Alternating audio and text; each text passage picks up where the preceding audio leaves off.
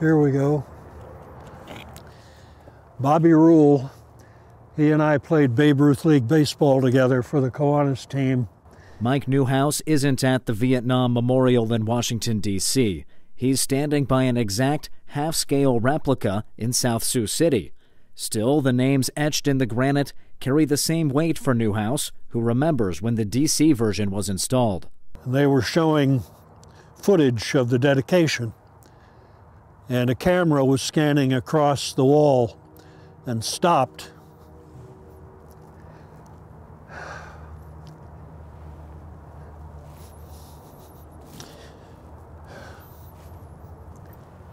And it stopped on that name. And that's how I found out that Bobby had died in Vietnam. Newhouse is an Air Force veteran and president of Siouxland Freedom Park, Incorporated. The group is transforming what was wilderness near the Missouri River into a 55-acre park dedicated to the contributions of veterans. The wall was dedicated in 2014. This has had a deep, deep effect on not only Vietnam veterans, but others as well. And a lot of people will never have a chance to go to D.C. to visit the wall and the mall. This may be the next best thing. And the organizers are just getting started. The exterior of a 5,000 square foot interpretive center was finished in 2018. Now they're fundraising to finish the interior. Newhouse says his best day will be when school buses pull up for tours.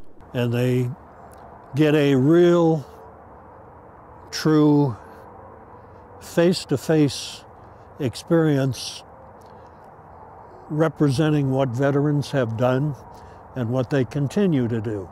The group is halfway towards its $330,000 fundraising goal. The finished interior will include exhibits and memorabilia.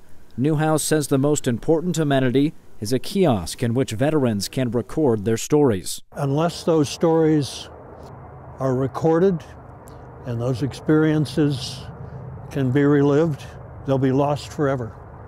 And they're too valuable to have that happen.